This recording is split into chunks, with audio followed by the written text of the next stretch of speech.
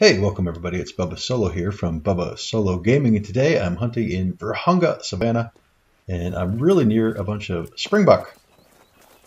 Creeping up on them, I have my Recurve. Oh, there's one calling to me. I know there's a group up here on this hill. I want to check them out, see if there's anything that is maybe gold size.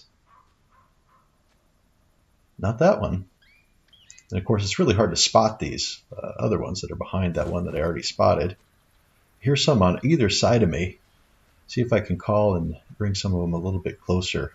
The trouble with Springbok is that they are a class 3 critter, and when you're using the recurve, the only arrows you can use and get integrity on them would be the 350 grain arrows. So they're fairly underpowered arrow. And Springboks, in my experience, are kind of tough. I'm not really sure how well this is going to go if I shoot one of these. I don't know how far they'll run. Okay, there's one creeping up behind me here. Guess I'm creeping up on it. I have total cover, you'll see. Wind isn't great. He should be able to smell me right there. So I'd like to get a shot. 4 easy. Okay, this one could be a gold if I can get a shot on it. They have pretty small bodies. And I'm using the recurve, which is no easy weapon to shoot with. I think I got the aim down pretty well. See how this goes. Ooh, how about some slow-mo? Watch this shot. Bam. Looks pretty darn good to me, yeah? Okay, how far will he run? 350 grain arrows. That's the arrow that I have to use to get integrity on this thing. So I'm calling off to the side. Obviously, they're freaked out because I shot one of their buddies. And there it goes. Let's see if he's dead. All right, he is dead now. All right, vital blood. Definitely hit a vital organ here. Fast forward through some of this, running ahead, and I'm going to pay to open up this hunting structure. I hate these ground blinds in Africa. They're hard to shoot out of. Okay, it's a fairly long track to get him. Beautiful spot here. I'll highlight the scenery while we look over what he is. All right, I got left lung. So I did everything I needed to do to get complete the harvest check. I got a vital organ. I used the right ammo. I didn't damage any trophy organs. Shot 2 or fewer times. I'm going to taxidermize this. A gold Springbok. I'm happy with that. With the recurve, heck yeah. Okay, this is a little bit later on a different lake, and I am surrounded by Gemsbok. There's one right there. And this one is a 4 easy, so might be a gold. Could be a silver, though. I don't know. I've heard, I think, a couple of them around here. And I am hunting with the recurve, and Gemsbok are class 8 critters. They're pretty big. And so I'm using the 700 grain arrows, which will get me integrity. I can pass the harvest check. So the 700 grain arrows, what you got to use. 540 is underpowered. I think that goes from 4 to 7. So I got to use these 700 grainers. I'm so glad that we have access to them now. Using the tracer arrow, of course. Oh, beautiful. Lined up for a shot. Nice. 2 of them call. How about some slow motion? And hear this call. Slow-mo. The stereo call. And the shot. Oh, looks like a good one. Maybe a little bit into the shoulder, but pretty darn good. I'm happy with that. And there goes another Gemsbok.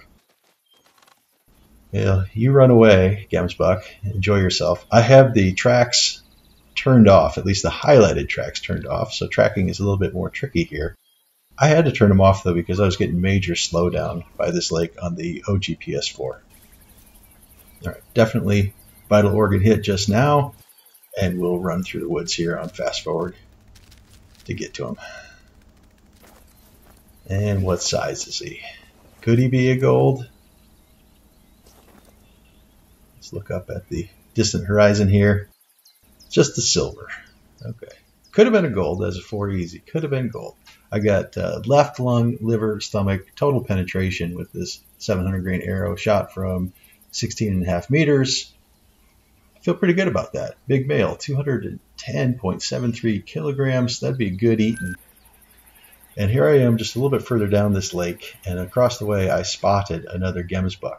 It is a level 4 Gemsbok, of course class 8. I'm using the muzzleloader this time with the mini ball ammo. And if I could just settle down here, breathe. The mini ball is good for class 4 to 8, and the muzzleloader pretty much wrecks house. It is a fantastic weapon. You have that long reload. The reload animation takes almost, I don't know, it's like 20-something seconds, I think. And I've shot a couple things over here, but you can see this purple area that I'm about to highlight is where he was, right there.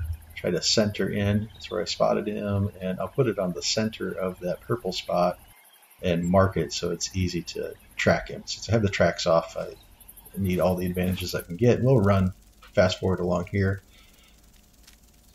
Jackal that calls out to me, but who cares? And come up to where this Gemsbok is.